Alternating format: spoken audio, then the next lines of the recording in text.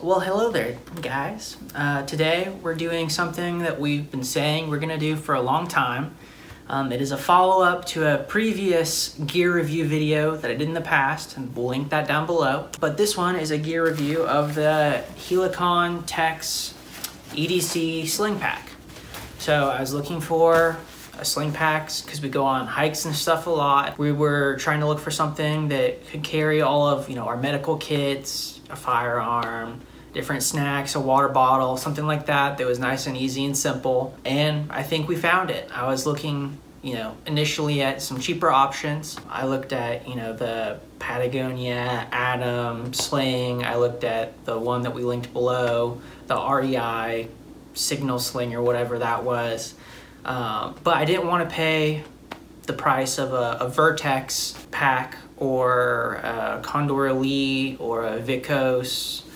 Those are all ones I was considering, but they were a little bit more money than I wanted to spend. So I ended up checking out this, and I think that we found it. I think this one is the one that we will be keeping.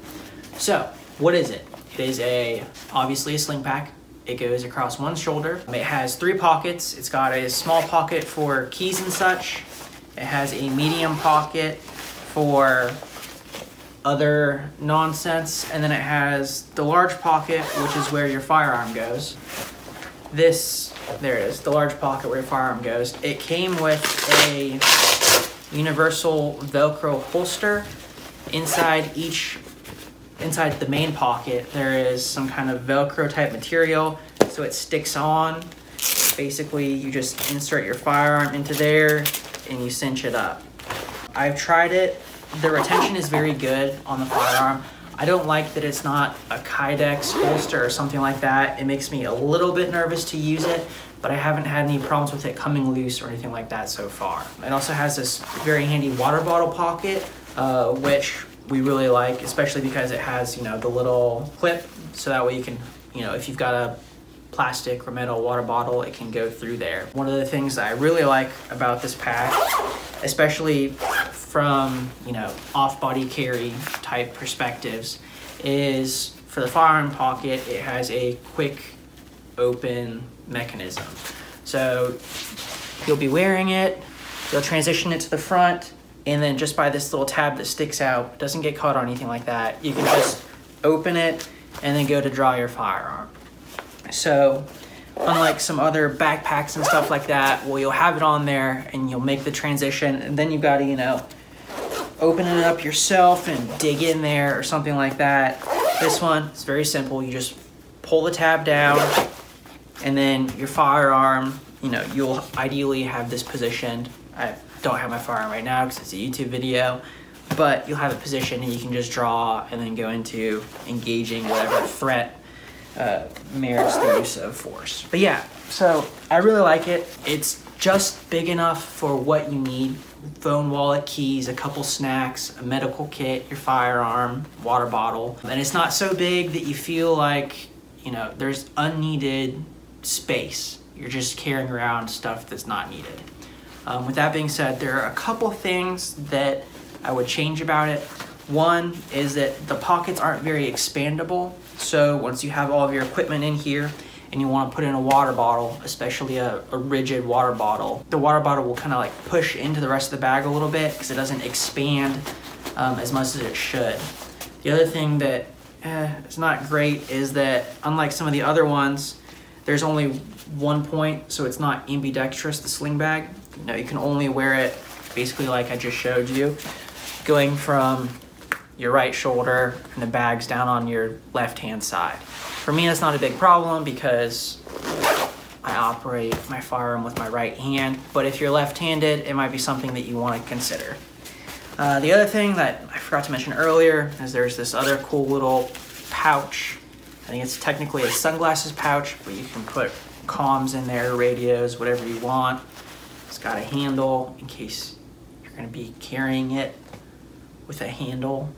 I don't know who does that, but you can if you want to. So yeah, you can wear it like that. I've worn it occasionally going the other way, especially when your back starts getting sweaty across the front of your body.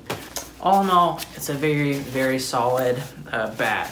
One of the other things that I like about this bag is that it comes, I got it off of Amazon, we'll link it below, but one of the things I like about it is it isn't screaming out that I have a gun in this bag.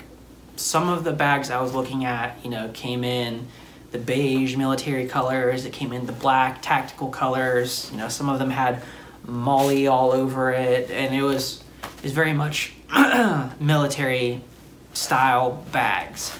This one comes in gray, super simple. If you want the military type looking bags, they come in black, they come in the beige, but it comes in gray, it comes in lighter gray than this, I believe, and it also comes in like a blue. So you can carry your weapon, you can carry your medical kit, you can, you know, have everything that you need for your EDC needs, and you're not gonna be screaming out, watch out for this guy, be careful.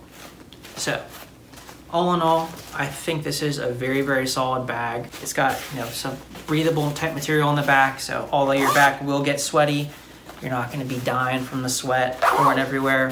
It's just big enough for what we need. I've taken it on, you know, 3 or 4 hikes probably so far. Covered probably, I don't know, 20 miles of ground with it on. It's pretty comfortable. It's, you know, the padding doesn't really rub into you that much. Overall, a very, very solid bag. Helikon-Tex EDC Sling bag gets my recommendation. We got it for, I think it was $65 from Amazon, which if you start looking into sling bags, especially sling bags that are made for carrying weapons, you can easily get up to $90 really fast. And then for the name brand ones, you start getting up close to, you know, $130 to almost $200 for some of these sling bags and these backpacks, which is more than I wanted to spend. It's about that's about twice what I spent on this, and this is overall very, very solid. I haven't had any problems with it so far. One of the other things that I think is a little bit difficult with this bag is that it doesn't have any, within the pockets, there's no pouches or stuff like that. So it's hard to keep, you know, various little things, pens, magazines, knives, flashlights in their set place. With that being said, on Amazon you could find, because this pouch also has that Velcro type material, there's Velcro pouches that you can slap in there if you want to do it super easy. And that has all of the pouches in there, usually like 10 to 15 bucks. But I will say that is one of the downsides of this bag, is that you just throw everything in there and then it kind of rattles around, you know, flashlights, knives, all that kind of stuff. But overall, pretty solid. Get yourself one if you feel like you want to do some off-body carry on hikings, or if you just need a really cool sling bag in general. All right, guys, this is my review. It gets a thumbs up from Tyler, and we'll see you guys next time.